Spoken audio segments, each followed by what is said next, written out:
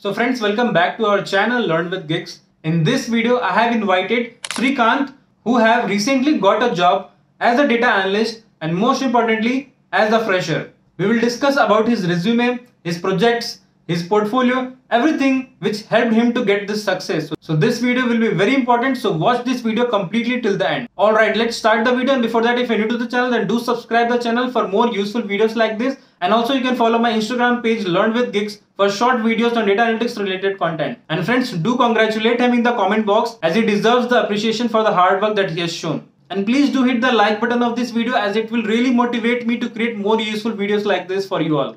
Hi Srikanth, how are you? Yeah, fine, Shashank. How are you? I'm also fine. So Srikanth, I have already given a short introduction to the audience. So first of all, thank you so much for giving your time. And since I have given the introduction, let's start with the first question. So basically, let's start with your educational background. So can you give some background of that? Yeah, sure. Actually, originally I'm from a small village in Andhra Pradesh.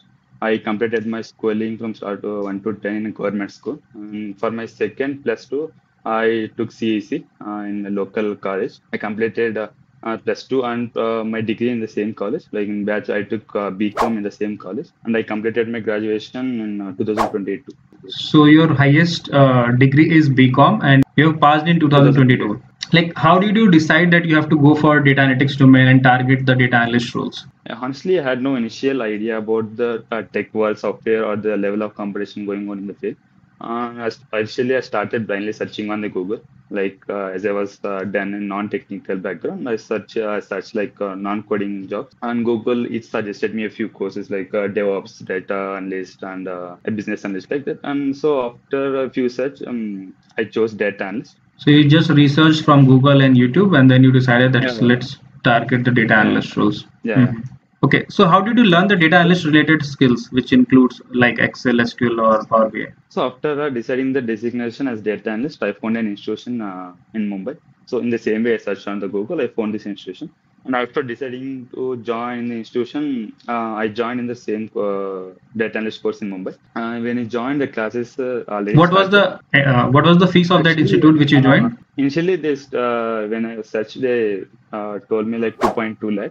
So if you write an exam, we'll give you scholarship, and they said like we'll give 14% scholarship on that. So I wrote an exam, I got some 74%. So they, after some negotiation, they gave me for 1.8 lakh.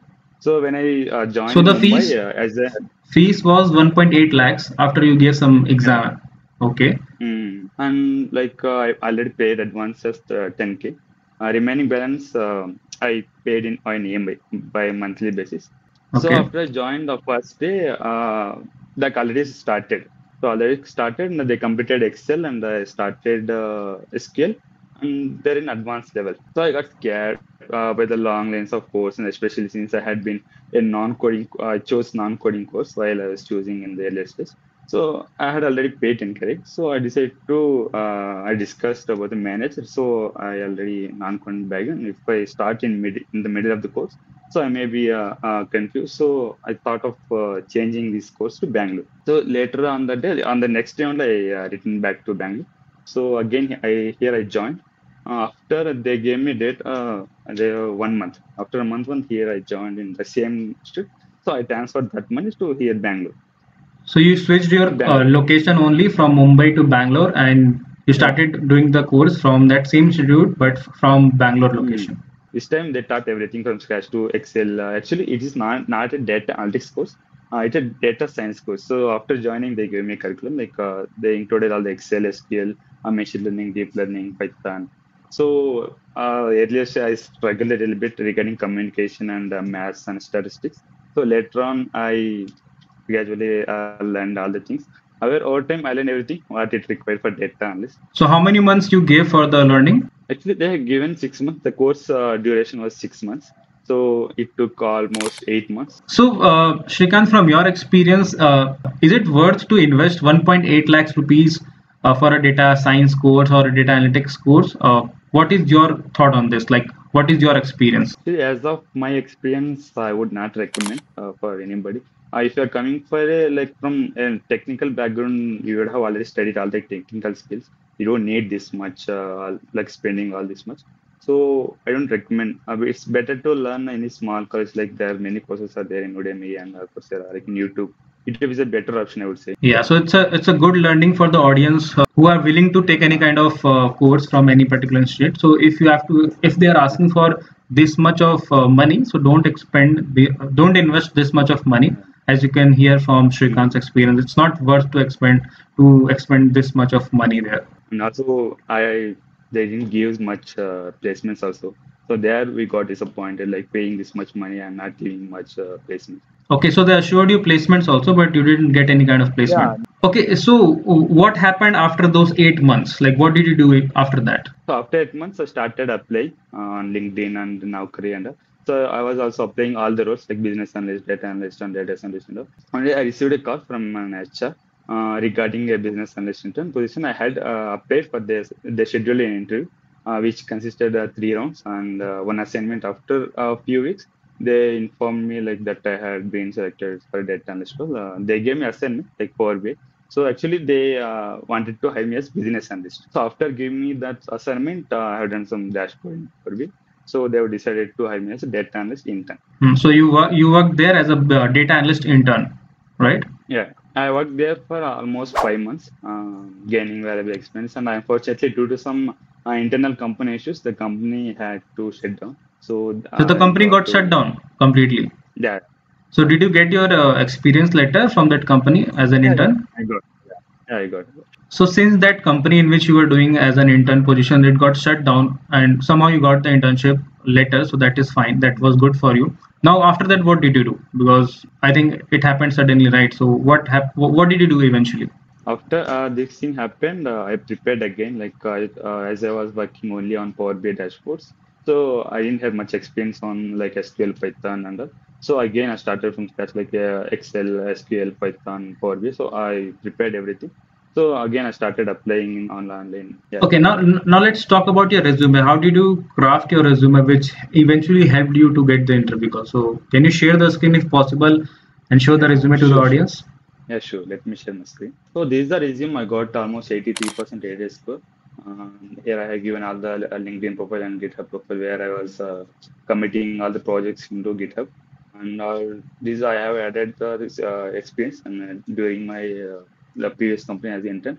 So Okay, this is the total I have included two Power BI projects and one machine learning and Python project.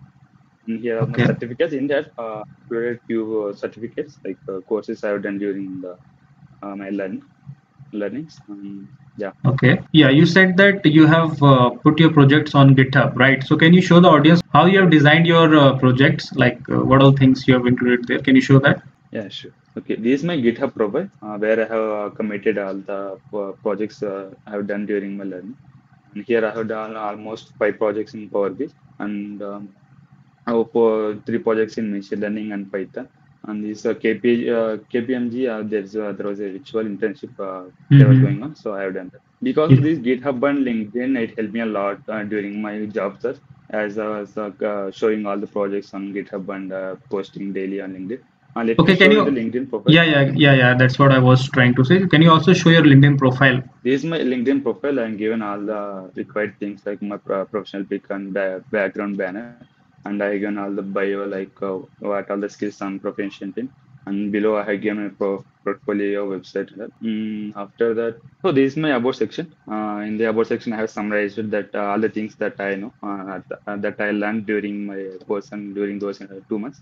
And also I included my top skill set here. Yeah, so it's important for the audience to know that in the about section, you don't have to write long paragraphs. Your points should be some in a summarized way, just the way Shrikant has written. So yeah, thanks for sharing that. Yeah, you can go ahead. Yeah, sure. Here I have a few projects I've featured in this. Yeah, so it's also important to show your projects in the featured section because if any recruiter comes to your profile, so they can see your Yeah. profile, they can see your projects directly, whatever you have done, right? So they can go through those projects. So that's good. That also good, a good thing that you have done on your LinkedIn profile. Yeah. Here in the experience section, I have added my previous company where I have done my internship as a data analyst. And here I have added what are the projects I have done during the internship. Next comes my certifications. Here I had all the certificates I have done during my learning. And next comes my skills section where I had added all the skills that I have expertise in. So Shrikant, how you were able to get that interview call in the company in which you are working right now? So while I was applying for jobs during those 2 months, one day I got a call from my previous internship manager. So he was stating that if you're still looking for jobs, I will refer to a company where they are hiring for a data analytics domain. So you can give it a try. So I said okay. Since the resume was fully ATS friendly, and they got impressed by the resume, and also my portfolio was up to date, and they got impressed by seeing the portfolio on my resume. So after a few days, they scheduled an interview.